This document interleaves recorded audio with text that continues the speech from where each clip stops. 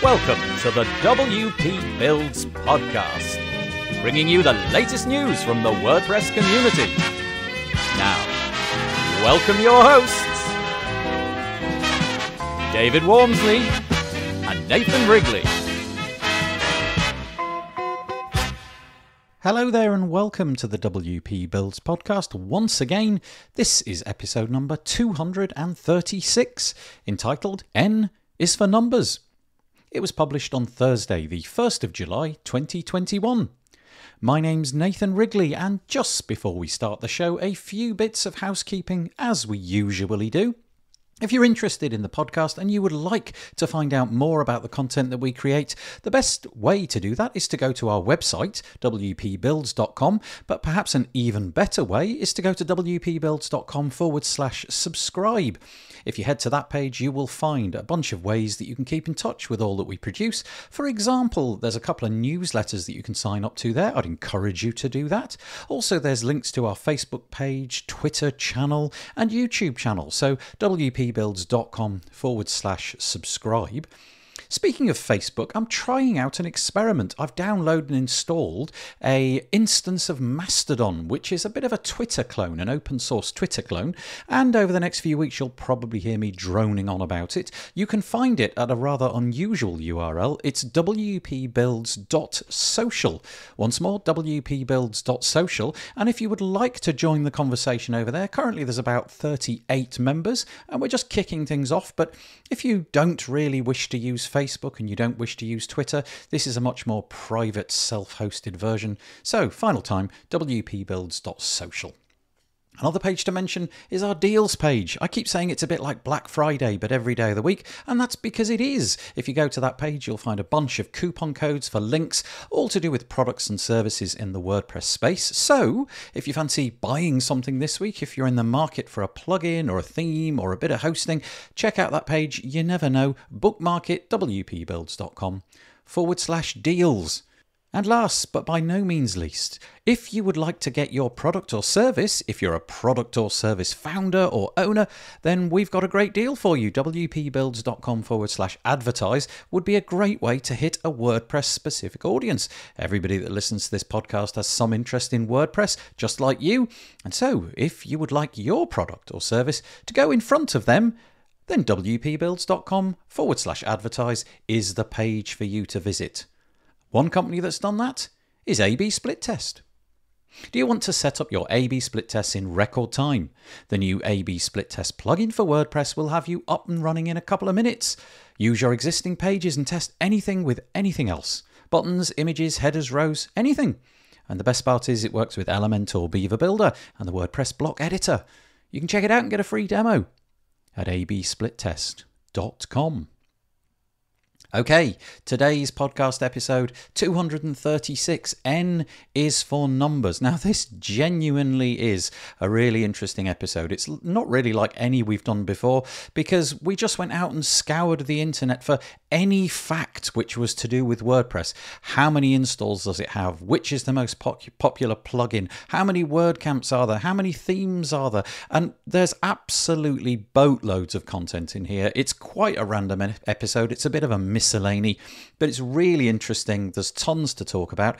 If you enjoyed it and you would like to make some commentary about it, head over to wpbuilds.com, search for episode number 236, or perhaps go to wpbuilds.com/Facebook and you can make a comment over there. And don't forget our new Mastodon instance, wpbuilds.social.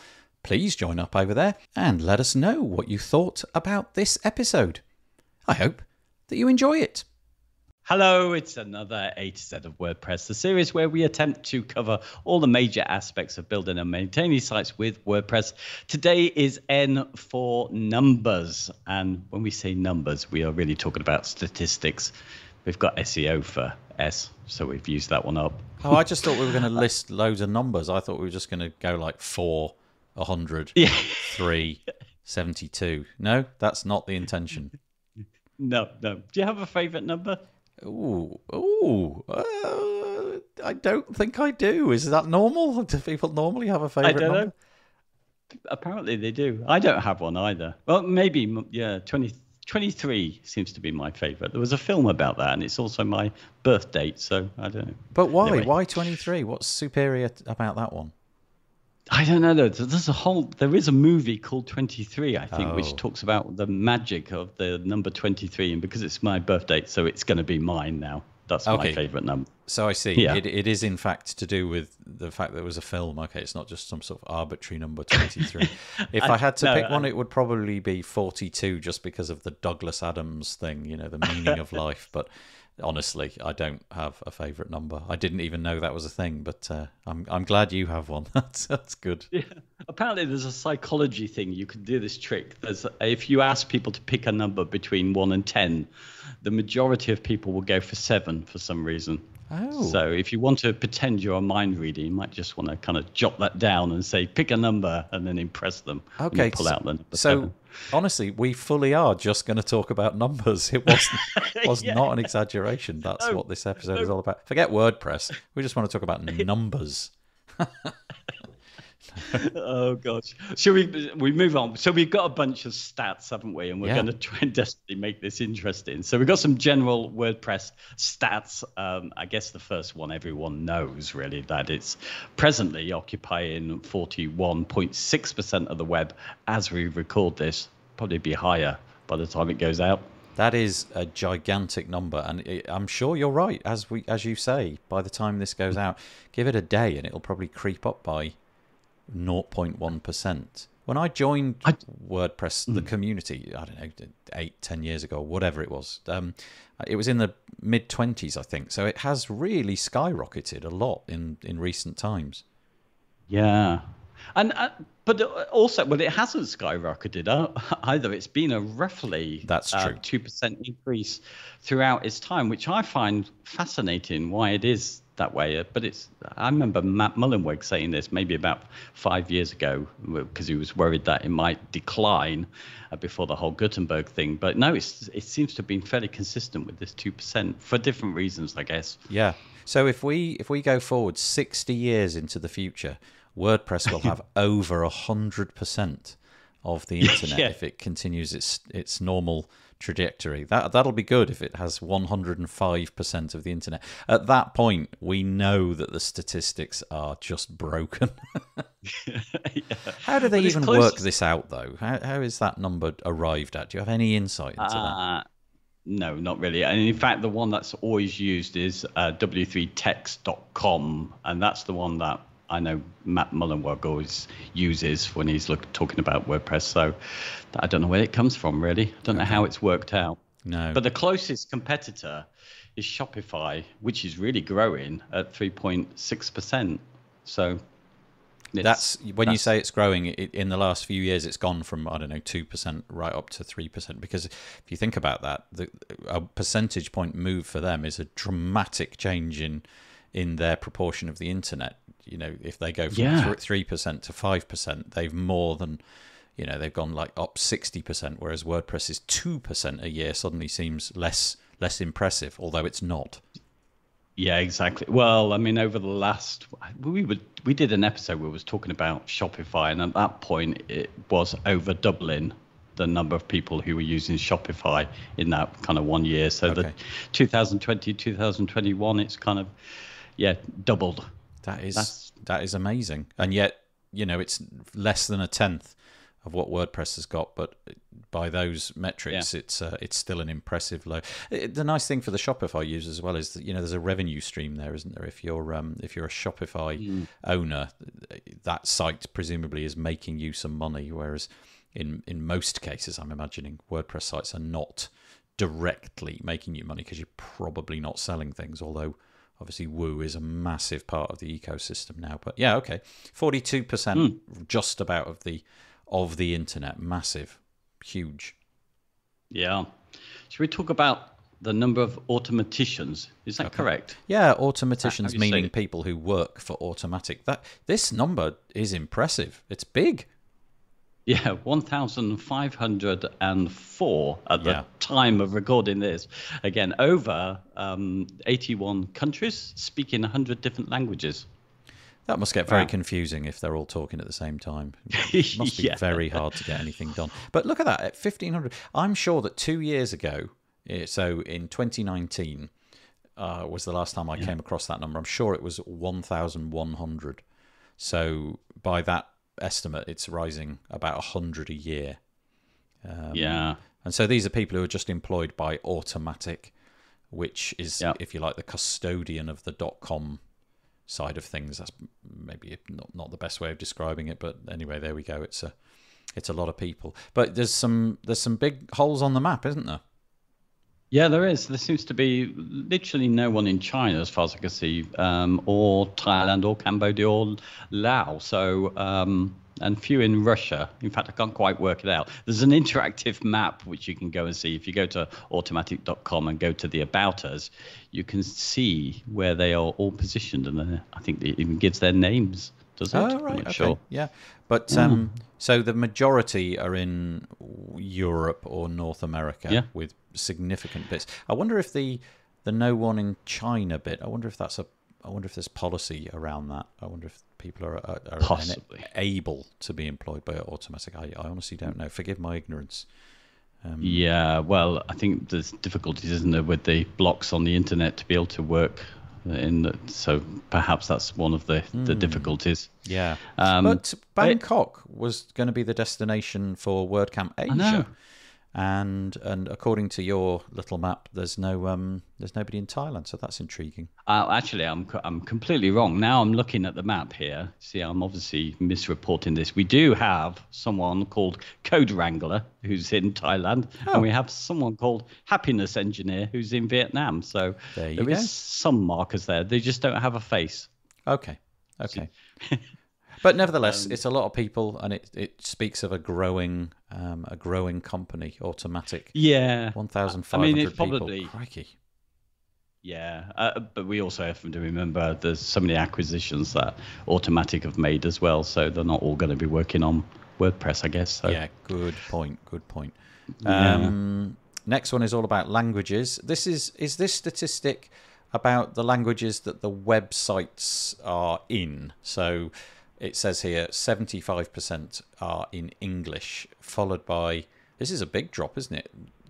The next one is 4.7%, which would be in Spanish. So the vast majority of websites that are built with WordPress end up being English. And I'm guessing, presumably, because, multilingual plugins are not the most best-selling on the planet, I'm guessing that they are only in English, which is intriguing.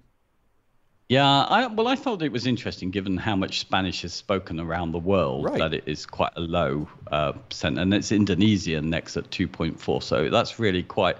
So most people are trying to write in English, I guess, because the web, it's just easier to attract more attention, isn't it? To get more traffic. I wonder if English use has gone up since the advent of the internet. It kind of feels like it has. Well, wherever I go, English seems to be the thing that the internet is written in. Obviously, that's not the case. But I wonder if it has promoted the learning of English more than before the internet came around. I mean, the thing about this statistic, which you were kind of querying where it might come from, I mean, this is supposed to be from WordPress.com, but I'm not quite sure. They've got an activities page, which got some really interesting statistics on it, but I'm thinking they might have joined together the WordPress.org statistics as well. With this, I don't know. It's just a bit of a guess, because it seems a lot. So it says how many people are reading WordPress.com sites, and it's over 409 million people, and who are viewing more than 20 billion pages each month. That seems like it must be including surely .org. Yeah, that is a lot. So many. That is a lot. But still, the lion's share of it is in English. Yeah. Then the next fact you've written down is the salaries of somebody that works in the US as a WordPress developer. Yeah, so this is a WordPress developer is expected to earn on average $54,000 per annum. So it's slightly less, actually, if we follow that link through. It's a little bit less for designers. So that's the developers. So it's 46 for designers. And if you're a front-end developer stroke engineer, it goes up to 59K. So Okay. there we are. So the more technical you become, the more likely you are to command a higher salary. I wonder how that compares to other things. I don't know, for example, if you are a Laravel developer or you're an expert in React or something like that. I'm imagining that WordPress is not particularly well paid in terms of the technology landscape. I'm sure that there are skills out there which receive considerably higher remuneration because perhaps they're less to do with websites, more to do with, I don't know, SaaS apps and all that kind of fun stuff. Yeah, it's a very good point. And actually, I mean, surely this is going to be changing quite a lot over time, because the skills now to work with WordPress are much greater. It's not just PHP any longer, is it? We're learning things like React. So are we learning things like React? I'm sure somebody is, but it's not me at the minute. Or me either. No.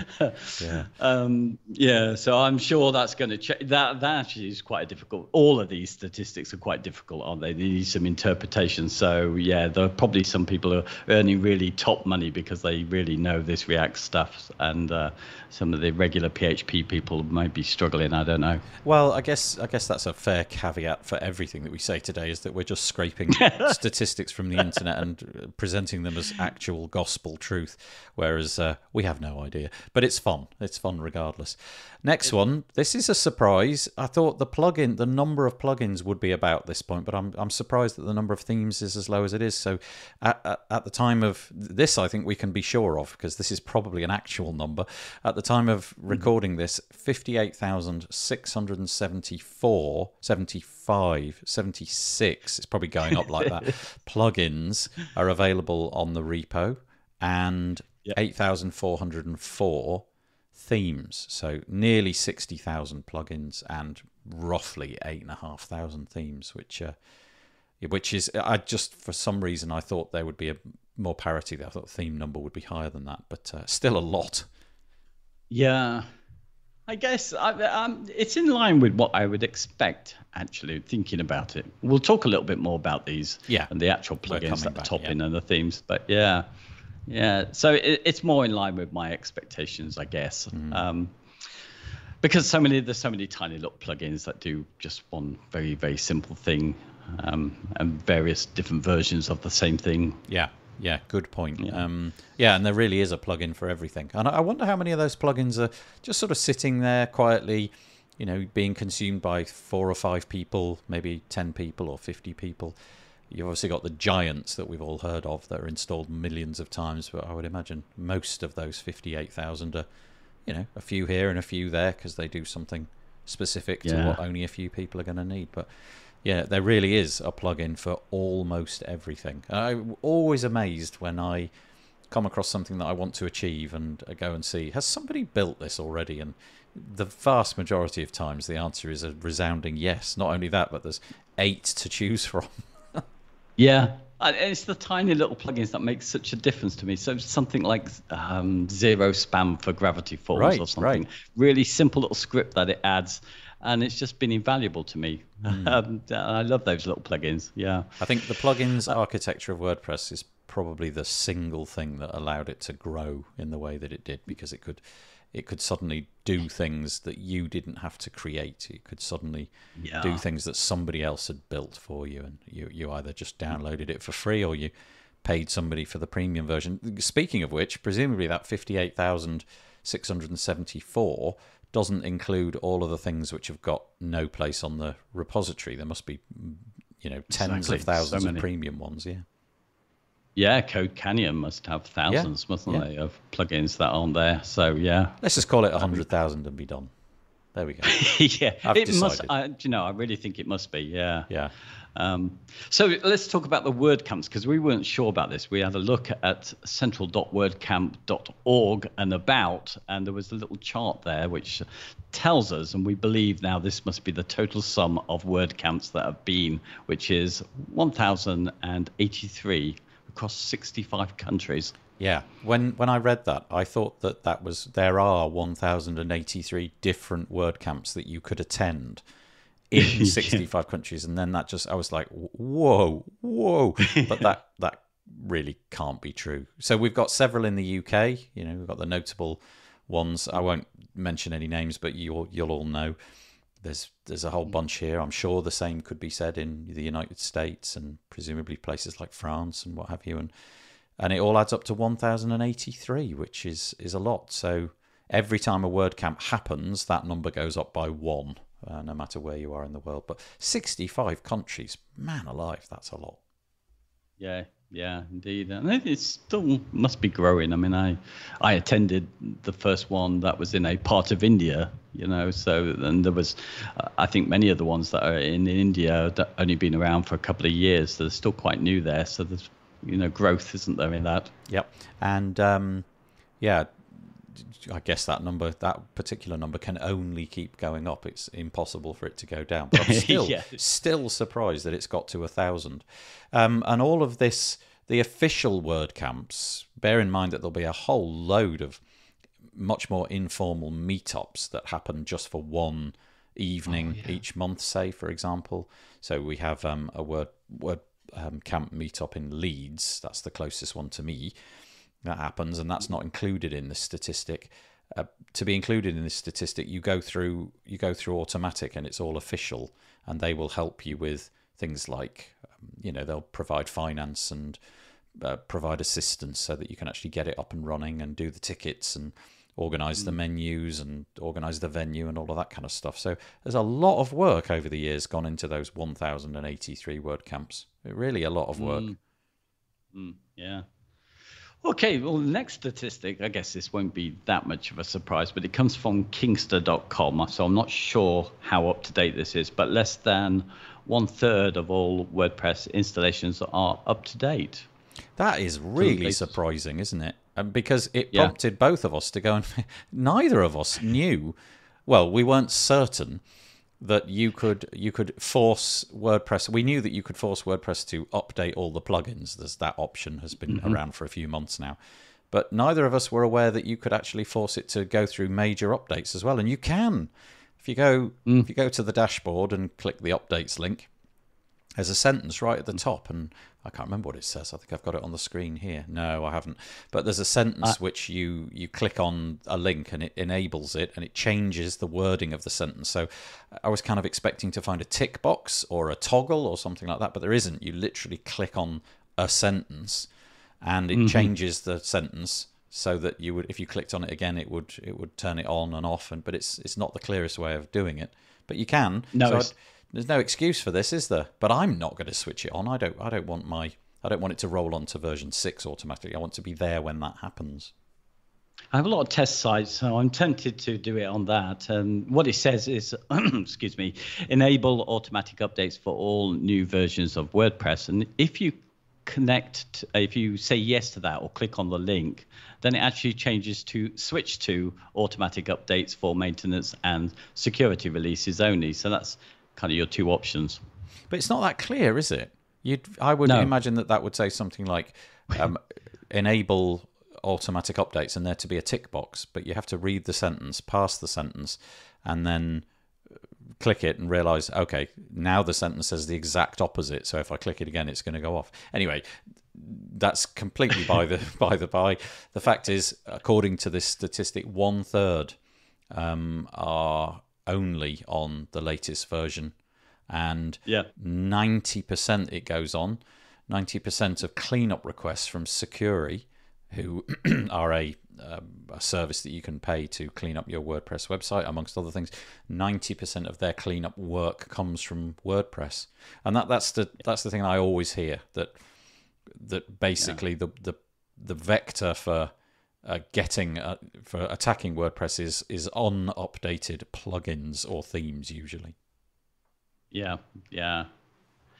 That's where it's got to. And it's interesting, isn't it, whether it should be installed with this automatically turned on, so updates will happen immediately. Yeah, so, I kind of feel that if that statistic's true and 1/3 of the websites using WordPress are not on the latest update, I kind of feeling that excuse me, we both got frogs in our throats today, haven't we? Feel that statistic is a bit low. You know, it ought to be higher. That is to say, less people would need to update.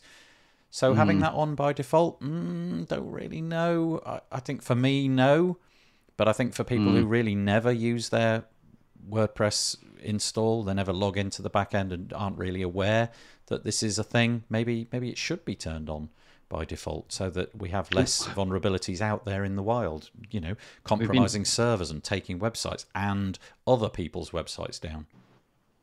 We've been talking about WordPress for 5 years. You do a weekly news roundup, and how long have I been? Since 2007 I've been using WordPress, and we both had to go and look up whether there was this option to automatically update. So maybe there's an argument. It kind of feels like it ought to be an install part of the install wizard. You know, when you're installing WordPress for the first time, do you want us to keep the software up to date? You feel like you get that on all sorts of other things. You know, Mac apps, for example, there's always a button to, do you want us to just automatically update in the background? That feels good. And it does tell you, you know, when you get a point release, so let's say we go to 6, you do get the email. So you do know that things like this have happened.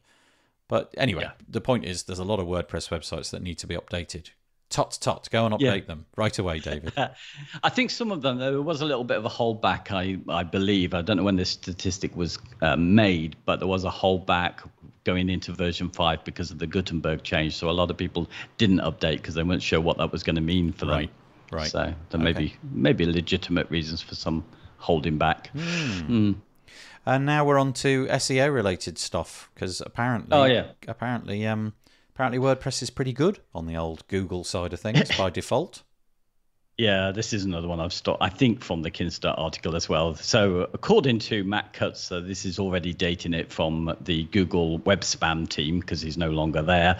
80 to 90% of Google's crawling issues are solved by WordPress takes care of that by default. So it's good for SEO. I do remember when I came to WordPress, that was one of the things which people kept saying all the time, is that the default version of WordPress was good for Google. You know, Google could scrape all sorts of useful information out of a normal WordPress website. I guess all of that's in flux, because now there are so many different components which make up Google's crawling of the internet, and the data that they put together on your website is so complicated and there's so many moving parts. I don't know if that's still true. I don't know if a default install of WordPress is as good as anything else, or is even half decent, or if plugins that do the SEO side of things are a total requirement. Don't know. But certainly I've got this lasting legacy in my head that WordPress is good for SEO. Yes. Yeah. But yeah, I don't know what actually makes it good, because almost everybody needs an SEO plugin so they can adapt. That's it, there. right? That's it. And but I'm guessing that's to get the extra little boost that you need if you want to be at number one. But I would have thought for most people who just want to have a website, and we forget often, don't we, that a significant proportion of people are creating WordPress websites just to get their thoughts out there. You know, it's a blog. It's not trying to be discovered by tens of thousands of people through Google. It's just a repository for people's thoughts, and they share it with the people that they know and so on. But I guess for the top end, getting to the top of the search rankings, you do need all the extra juice, and there's no way you could put all that into core because it's too complicated. Yeah, and I think when I adopted WordPress, I think there were other CMSs out there that didn't even allow you to have the pretty URLs, so they were made up of numbers. You know, it was right as it is by default on WordPress, unless you actually kind of tick on that you want meaningful titles. So so I think its reputation goes back from those days. You know, it's one of the few there where, you know, what in your URL was actual real words. Yeah, the permalinks could be set to be the actual title of the blog post, separated with hyphens. Yeah, and it was totally readable. Yeah, good point. Maybe that's where it goes back to, just something as simple as that. But it certainly it has this aura of being good for SEO, but obviously there's a thriving marketplace for SEO plugins, so it's obviously there's room for improvement. Right, next stop. Oh, themes. Okay. Wow, look at this. Well, most popular. Actually, Yeah, well, I probably shouldn't have put this in the general WordPress stuff. So it's the most popular or the most purchased WordPress theme that's on Theme Forest, and that's all just premium stuff. It is Avada, and Avada costs $59, and it sold over 200,000 copies, meaning that it's generated over 12 million in sales and counting. Good grief. I've never used this theme. I don't go to Theme Forest anymore. You know, I have this impression these days that we've still got the metaphor over there of bloat and, you know, one theme to do everything, which is not what I'm about now. But that is popular. Man alive, $60, $59. 200,000 copies. So that's, yeah, like you say, $12 million. Is that still going? Is Theme Forest still a thing? Does it thrive as far as you know? I think it does. I mean, it was always leading, wasn't it? It's almost like we lived in two worlds. And I think we probably move on to talk about this in the themes and what's the most popular ones on WP.org, and then, you know, against what's popular out there generally. And I think, you know, that's when you start to see the theme forest, the big mega themes start to appear. I don't think they're as popular as they used to be. So I think the likes of, with having Elementor and having Astro, we're getting these kind of WordPress page builder themes, which are starting to dominate, and I think are stealing a little bit from Theme Forest. But, you know, Avada and those other ones, Enfold, and these really big popular ones. Flatsum's one that I keeps getting talked about all of the time, not in our circles so much, but just generally as a WooCommerce solution. It just doesn't feature. The thing that when I first came to WordPress, I did try out a few Theme Forest themes, but it quickly became obvious to me that I was being missold. In other words, it purported to make my life easy, and actually I just spent the whole time trying to undo the things that I didn't want. And the things that were supposed to be easy, I don't know, things like portfolios, after a little bit of poking around, you realise, well, you know what, that's actually fairly easy to do on my own elsewhere.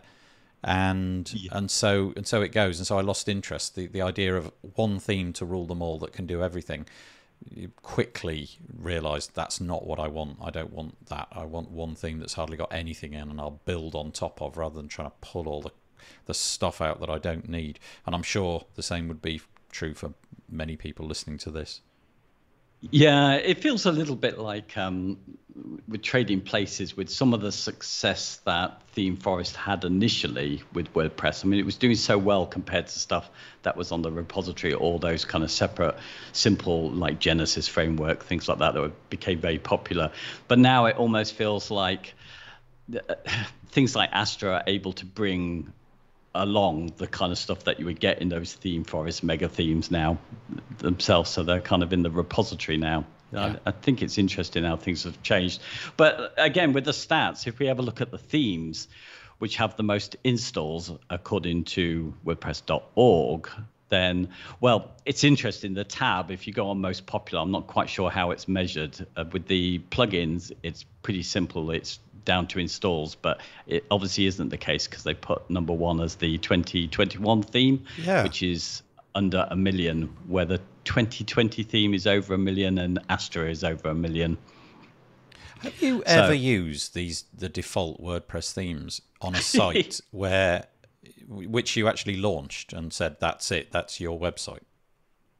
No, not me, but I did have a friend who used, I think it was the 2017 theme for her blog. And, you know, it was the first time really that I'd seen anyone go with the default. I was going to help her with some work on it. So that's the closest I've ever got someone and they were really stuck with it. It was going to be quite difficult for them to change their theme. But yeah, I guess a lot of people start with that. She was doing very well as well with it. I guess it's a point of reference, isn't it? You know, in many cases they're trying to demonstrate how a certain thing that's new can be implemented. So you feel like with 2021, there might be aspects of blocks or block patterns, that kind of thing, you know, and it's just demonstrating that, well, this is how you could do that. Not necessarily, well, use this. This is the best thing possible, because we all know that. But it's amazing in that top 10 list from WordPress.org. You're right, the order's all messed up, isn't it? Because we've got ones with bigger numbers in the wrong place according to those numbers. But I'm just going to go through the whole list, if that's all right, all 10. See if this rings true to you. 2021 is number 1. Oh, I'm going to sound like Smashy and Nicey. Anybody? I'm going to go in reverse order, although I've released number 1 already. So in 10th place, we have Cadence. Number 9 is Neve. 8 is Popular FX. What? Number 7, Ocean WP. Number 6, 2019. Number 5, 2017. Number 4, fresh in, it's Hello Elementor. Number 3, the ever-popular, that's it, the ever-popular Astra. Number 2, 2020. And in number 1 for the 5th week running, it's 2021. There you go. Sorry, I apologise. I really needed some music with that. Yeah. That's the one. But interestingly, if we take built with trends, and they've only really, as far as I can see, it might be me not being able to handle my way around built with, but we can only see the top million. And it's really different. Of course, there's some things that are not on the repository, like Divi. That's the number 1 there in the top million. Right. And then there's Popper, which I had to look up. I didn't even know what it was. This is a Morten Rand Hendrickson one, and I only know that because it's written on the page in front of me. But I'd confess I'd not come across, or at least I don't think I've come across that one before. I know, it's such a simple theme with a concentration on simplicity and accessibility and those kind of stuff. So I didn't know he had a theme so popular, but still there. Number 2, and then it's Astra, then it's Avada, then it's the Genesis framework, which I know used to share top place with Divi. So it's obviously on the fall, Generate Press.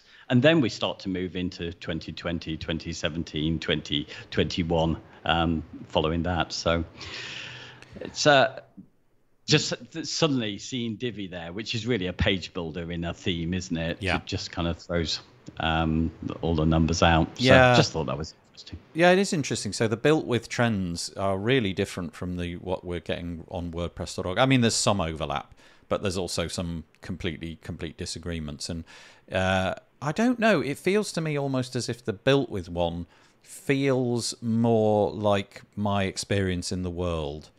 Yes. You know, because I know that Divi is incredibly popular. I know that Astra is really popular. But yet again, you know, there are some creeping in there that I just, like the Popper one, I don't know that I've seen that in the wild. But I've definitely seen Divi in the wild, and Astra in the wild, and Generate Press in the wild, and so on. So I don't really know. It's peculiar. I guess we've just got to be a bit mindful that these, whatever built with is using to scrape the internet and figure this out, is bound to be fraught with error. But the bottom line is there are some plugins and there are some themes in this case which we've heard of, and they are really, really popular. And I guess if you make any of those lists and you are behind that theme, you're probably doing very well. Yeah. Should we have a quick look at the plugins and how they? I could give you the music if you like. If you want to am I going to do that reverse? again? No, I don't think anybody's ready for that. No. So plugins with the most installs. I'll go from the top. So we've got Contact Form 7. That always surprises me every time. Why that is so big. Shall I want to put this in perspective, actually, because what we've got is a problem with what we read on .org, because it stops at 5 million plus and doesn't record beyond that. So we have to get our statistics from elsewhere, so we can roughly guess this. So what we've been told by Elementor is that they, according to their figures, they are over, say, 7 million installations, and that seems to link in with what actually W3 Techs are talking about them being the fastest growing builder outside of WordPress itself, and also numbers with built-in. So I think Elementor's probably right that the 4.5% of the web over 7 million. The classic editor should be higher than that, as in place number 3 on the list. Okay. So, and then the next one is Yoast in number 2, which is Yoast SEO, and they estimate that they've got 11 million. So we'll have to guess that classic editor is somewhere between 7 and 11 million. I wonder why we don't have anything beyond 5 million now that we're into the terrain where, well, Yoast are claiming 11 million. That strikes me that, well, at that point, then we if somebody thinks that they're on 10 plus million, we ought to have a 10 to 15 bracket as well. It's just interesting to know. I mean, it's not required. Anything above 5 million is jolly big, but still, it would be nice to have some sort of more accurate measuring on this.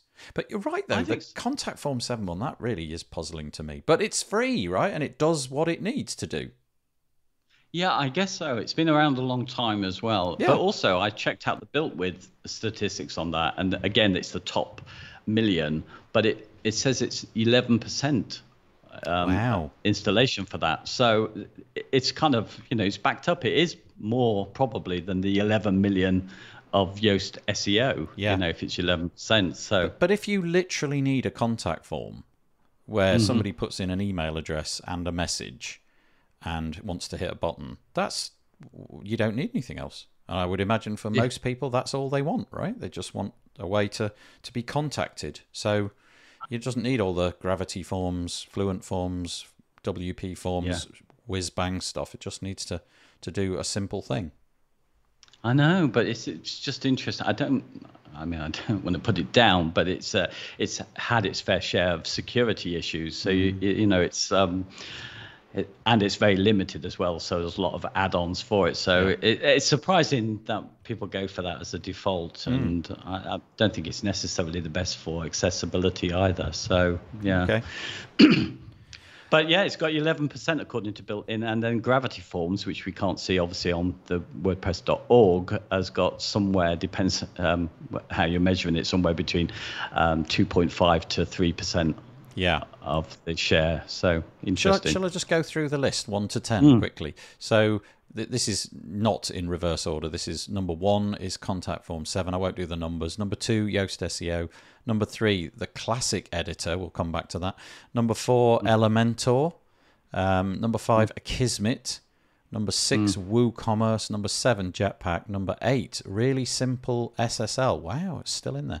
Number 9, WP Forms. And number 10, WordFence. It is surprising, particularly really simple SSL. Is it required any longer, that as a plugin? No, you would have thought that. I think, wasn't that a transition plugin to make it so that a site that you had previously built and you didn't want to go into the database and update anything, you could install this and it would just take care of. I don't know how it did it, to be honest. Maybe it was rewriting something, htaccess or something, I don't know. But it would ensure that all pages visited were on SSL. But clearly that moment has passed, and any new site is by default going to be on SSL, one would hope, from now on. So you feel that one's had its moment and it's going to sort of drop off the list. But there's some surprising stuff in there. I'm surprised that Akismet's in there. Me too. I'm not surprised that WooCommerce is in there. I'm surprised that Jetpack managed to get into the top 10 because, there's just there's a lot of people who have a real issue with Jetpack. I'm not surprised about WP Forms because they have a free offering which does more than Contact Form 7. I mean, it's not anywhere near as capable as the premium version, but it will do your basic contact form and it will do it beautifully. And WordFence. That one kind of doesn't surprise me, but the big one to discuss anyway is the classic editor at number 3. Yeah. Wow. Yeah. You approve, I think, though. You like that being at number 3. We live on different camps in this one, don't we? We have to stare at each other from across the river. Yeah. Well, the Gutenberg plugin itself has got 300,000 active downloads. So that's the number of people who are keen to find out what's going on with Gutenberg ahead of the time, I guess, or just people are confused.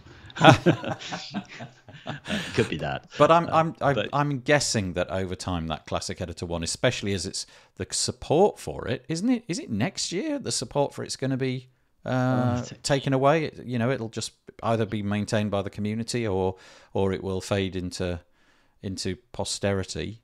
But it's certainly at the minute there's a lot of people choosing to enable the classic editor in that way. You do it differently, don't you? Which you've got a disable Gutenberg plugin. Is that right? Disable Gutenberg. Yeah, because if I'm not using Gutenberg at all, it's starting to get a little bit bloated as they start adding features. So there's the blocks CSS file, which is getting bigger. If I'm not using it, I don't want that output into all pages. So disable Gutenberg will do that for me. So I've swapped it out and removed the classic editor now. So there is no editor at all. It's all page builder from top to bottom. Yeah. Yeah. Okay. So there's a lot of sites like that where I'm just, Gutenberg's not going to be used. My personal sites I use, I leave Gutenberg on. I don't bother with it if it's going to be useful. But if I'm not going to output any content using Gutenberg, might as well clear up the bloat. Right. Yeah, makes sense. So that's the plugins. Boy, we've done a lot of statistics. I think, is that it? Have we got any more? No, we've got the quirky, weird things to do still. We'll just have to selectively go through some of these then, shall we? The one that's in, there's some really interesting facts. If you go to w3tex.com/blog, they have web technology fact of the day. And there's some great stuff here. I mean, it obviously goes out of date fairly quickly, but one that I love, but I can't make out, is that that WordPress has 82.4% of the CMS market share amongst websites in Japan, or Japanese, whereas only 43.9% of the market share among sites in German. So now that's the language, actually, isn't it? Right. So so people speaking Japanese love WordPress, like really, really love using WordPress, whereas about half as many people speaking or writing their things in German love WordPress. So that's fascinating, isn't it? Wonder why. I don't know. Is it Germans don't like WordPress as much as the Japanese do, or is there just the language? I was wondering if maybe the translation into Japanese is really good, or there's just a vibrant community there. I don't know, but it being double is quite amazing. You would have thought it would have been more evened out with a few percentage variations here and there, but nearly 82% of the CMS market share for the Japanese speaking world. That's fascinating. That's so unusual.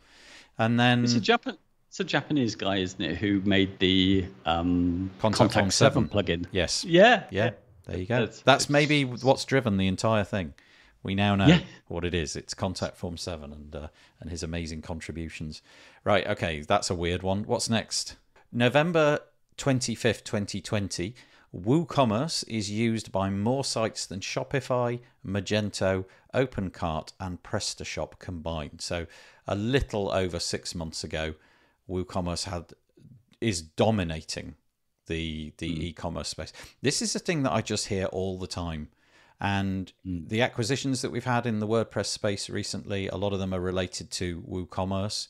Matt Mullenweg is really bullish that we are only just beginning to tap into the potential of WooCommerce. So it doesn't surprise me. I mean, it is a brilliant thing, and I know that there are bits of it that we wish were different, and we wish that certain UI elements were more prominent, or that there were different combinations of a checkout experience and so on. But you can customize it with either some custom code, or you can buy a plugin to fix just about anything that you want to fix. But the fact that it's more than all the others combined is pretty amazing. Yeah, I think it might lose that now because of the growth of Shopify. Good point. I think it's presently, this is from memory because I looked it up, I haven't written this down, but I think it's 28% of the market share for WooCommerce. And you said that, what was it, 3.4 for Shopify? No, that was 3.4% of the CMS space. So for exactly in the shopping carts, it must be quite a bit higher than that. I think it's around 12 to 13%. So it's growing quickly. Run. So okay, so that tells us that the other three, the Magento, the OpenCart, and the PrestaShop, they're pretty small. Yeah, okay. OpenCart's definitely dying, isn't it, over time now? It's closed cart now. Oh dear. Yeah. Okay, some other facts. I'll throw this one in because it's me having a little bit of a dig at Gutenberg, really. So on GitHub, you can see that Gutenberg has over 3,000 issues that are still to be resolved at the moment, but it has closed 12,000 of those issues since it started. So, but I just think it's always interesting that, because that's an awful lot of issues for everyone to bear in mind. I mean, some of those are going to be requests. We're sort of fast running out of time, so let's pick some of the better, quirkier ones. What have you got here? You'll notice I'm just sort of sidestepping the Gutenberg problems. I'm just, no, fine. Squarespace, as of earlier this year, January 2021, Squarespace is now the 4th most popular content management system, overtaking Drupal and Wix. This is a sad day for me. I have great respect for Drupal. I have no interaction with Wix to speak of, so I can't mention that, but Squarespace taking over the mighty Drupal. But that tells us that we haven't done second place there, because if we've got Squarespace in 4th, WordPress in 1st, what's second and third? We had, I've lost my tabs, but Joomla was in there, wasn't it? Of course, yes. That was the next one. Yeah. Yeah. This led us to a conversation, well, before we pressed record, which was all about the CMSs that came and went, and I seem to remember that, oh, goodness me, things that I've tried. What did I try? It's not really a CMS, but Code Igniter. I remember using that one, and then kind of related to that. What was the product from the same people that did Code Igniter? Oh, it was a CMS, and you could pay for it. You had to pay. Movable type? It wasn't movable type, but movable type is another one which was really popular at the time. And it has gone. Maybe somebody in the comments can let me know what it was, but I tried using that one as well, and you had to pay a license, and that was enough for me. I wanted it all open source, and so I moved over to WordPress. But anyway, there you go. Right, what else have we got? Top widget. This is a weird one. Top widgets. I don't really even get what's going on here. Top widgets. Google Fonts, 8%. Google Tag Manager. I can kind of get that one. 6%. Font Awesome, 5%.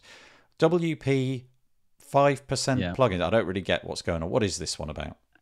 Oh, it's from Trends built with, and it's looking at their widgets. I think we have to be a little bit wary with anything we're built with, because it's what they managed to pick up from sites. So it may not be entirely accurate. I just found it an interesting thing on there, what they saw. I thought Google Fonts in the top million, only 8% were using Google Fonts. Seemed very low to me.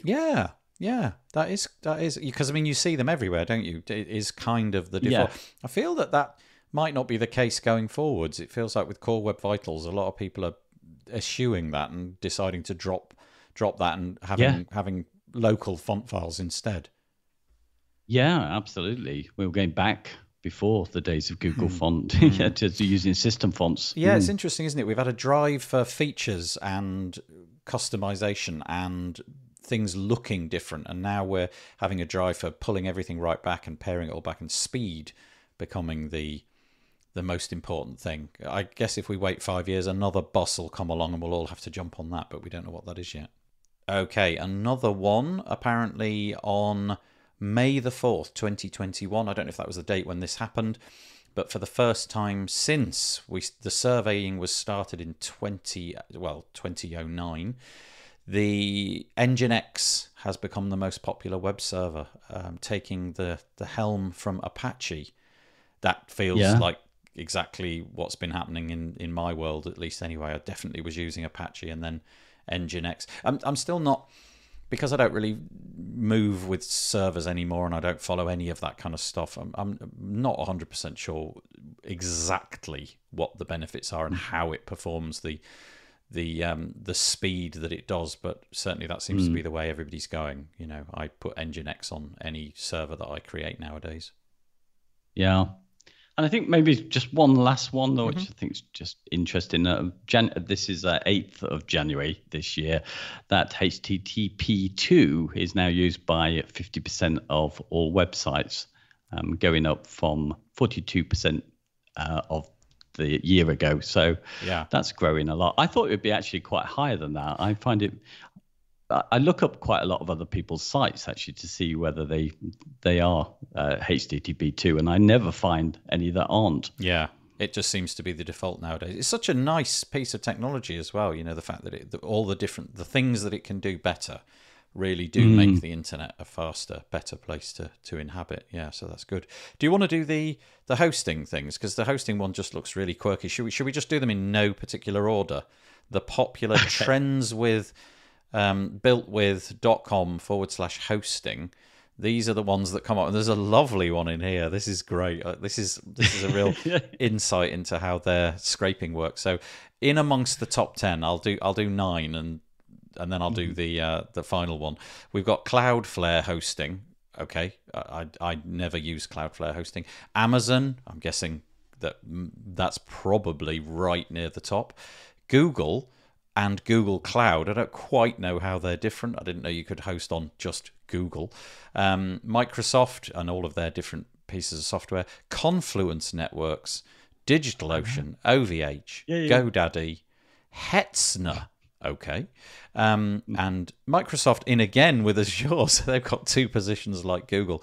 But this is my favorite one. I believe this is the future. This is the hosting company that we should all buy shares in. Domain not resolving.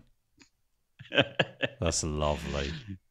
Oh, I love it. Yes, that's hysterical though, because it tells us that in the top 10 there are so many sites that are just not doing anything. They're just sitting there consuming the world's resources. You go and try to buy a domain name and somebody's already bought it, and it represented getting into the top 10. That's hysterical. Yeah. Who's going to buy the domain name first? Domain not resolving hosting. I'm going there right now. I'm going there. I'm going to buy it. Yeah, that's brilliant, isn't it? And you can immediately get into the top 10. Yeah, that's so good. Right, I think we're done. What are we doing next time? Next time it's O. So I think we're going to do O for open source. Okay. We haven't done anything on GPL. I think. No. Yeah, can we talk about that? Actual sauce like SAUCE? Can we do ketchup and brown sauce? That'd be fabulous. Gravy and things like that. I think it's right. Although we're running ahead, our scheduling is going wrong. But you've been asking the question about acquisitions, and I think that's part of this discussion on open source. Don't you think? Okay. Yeah, I think so. Let's crowbar that in for next time. So, okay, that was lovely. That was really, really interesting. Very nerdy. We got to talk about numbers, but thanks for doing all the hard research for that. That was brilliant. And we'll see you in a couple of weeks. Yeah. Bye-bye. Well, I hope you enjoyed that episode. Who knew there were so many numbers in the WordPress space about so many different things? I genuinely learned a lot with David researching this episode and putting it all together. So many figures, and so many of them so large. Just WordPress is giant, and all of the different things that are attached to it, plugins, themes, hosting, and all of that. It's just amazing, the size of a lot of these numbers. If you enjoyed the episode, please find a way of letting us know about it. Go to wpbuilds.com, search for episode number 236, or go to our Mastodon instance, wpbuilds.social, and make a comment over there. You can start your own brand new thread all about it, but we'd love to hear your thoughts all about that. The WP Builds podcast was brought to you today by A/B Split Test. Do you want to set up your A/B split tests in record time? The new A/B split test plugin for WordPress will have you up and running in a couple of minutes. Use your existing pages and test anything against anything else. Buttons, images, headers, rows, anything. And the best part is it works with Beaver Builder, Elementor, and the WordPress block editor. Go and check it out at absplittest.com. Okay, that's more or less all that we've got for you this week. Not quite, though. Just for me to say now, we'll be back next week. And because this was a discussion episode with David Wormsley, next week it'll be an interview. Don't forget also to join us every Monday, 2 p.m. UK time at wpbuilds.com/live. For our This Week in WordPress show, I'll be joined as always by Paul Lacey and some notable WordPress guests, and we chat through the weekly WordPress news, and then we push that out the following day as a blog piece and an audio episode. So lots going on. I hope to catch you at some point this week. If I don't, we'll see you soon. Stay safe. I'm going to fade in some cheesy music and say bye-bye for now.